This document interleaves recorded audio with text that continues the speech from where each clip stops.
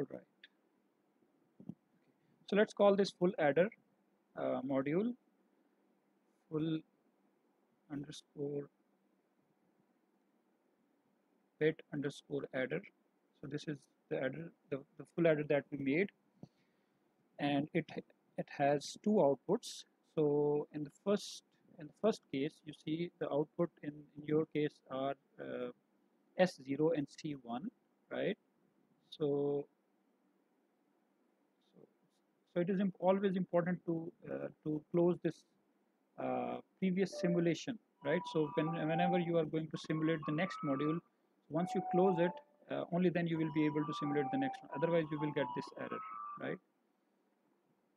So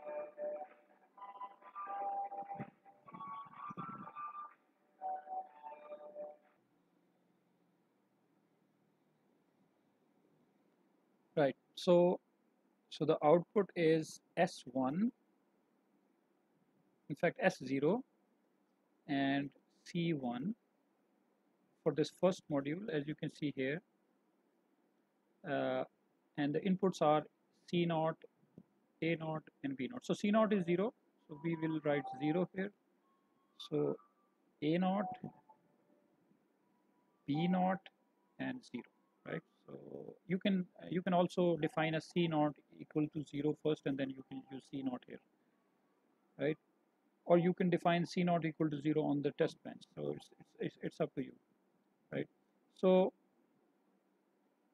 uh, in fact, let us define a C0, and maybe we maybe this way we avoid an error. So this might not be the right way. Okay, so C0. So now you call another full adder, and this time this in the next full adder.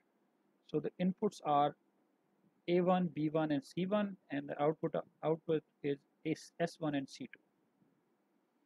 So you write A1, B1, and C1. So C1 is the output from this particular adder. So by giving input C1 here, it means we are actually connecting these two full adders, right? And so the output here is C2 and S1. And now let's call this model another time. So I'm not specifying this label. It is very important that you specify label for each instance of these modules. So let's specify n1 here and n2 here and n3 here. So do not make this mistake. So and again you specify another label n4. So okay, so in n3, also the third full adder, you have the inputs C A2, B2, and C2, and the outputs are S2 and C3. So A2, B2, and C2, and so output are C3 and S2. Similarly, here your inputs are A3, B3, and C3, and output is C4 and S4, right? Okay, so this is it. This is how we make a full adder using a 4-bit full adder using 4 full adders, right?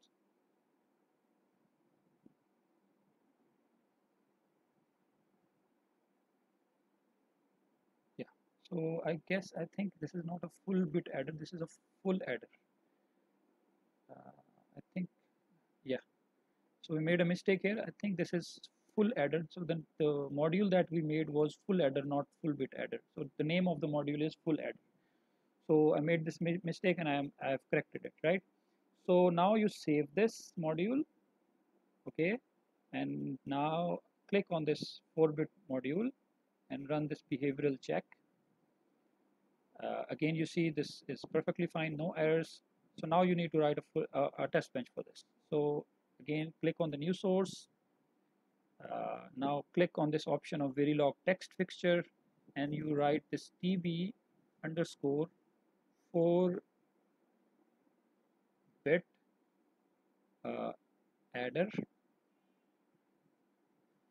and click next, and you select this 4-bit adder module because you want to test this particular module. So now you click finish. So we have about 8 inputs.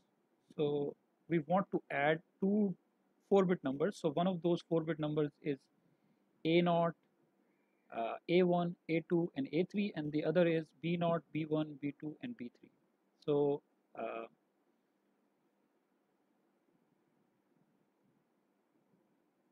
so inputs and outputs are already defined and specified. Okay. So first, it is important that you specify C0 is equal to 0, because that is in fact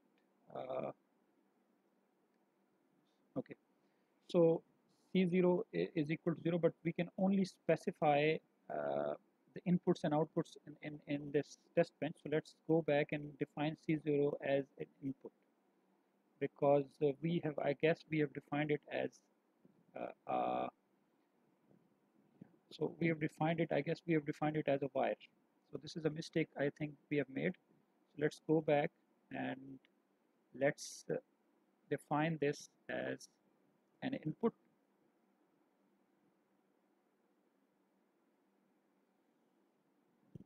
So let's define this as an input as C0. So it's C0, and right. So now I guess this is going to work fine. Let's simulate it. It's fine. Now let's go back to its uh,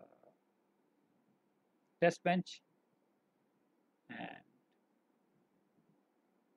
here specify C0 is equal to 0, because in order to perform addition we need to specify this input carry as 0, and now you specify the number.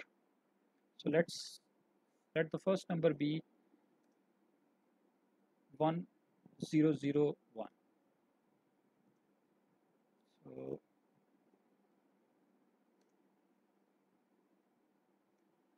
1001, and the second number be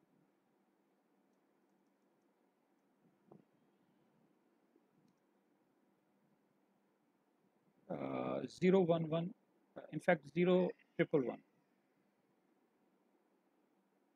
So we want to add these two numbers, 01001 and 0111.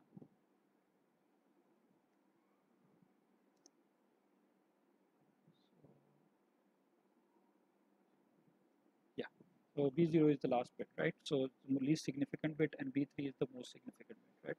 So this is how it works. So I should place B3 here, and so just for us to make sense of it, right? So it should be B1, and this should be B0. So it is now 011, and in this case again it should be A3. So this is just for us to make sense of it, the number, right? So you can define it the other way as well. Right. So now this test bench is ready, and let's save it.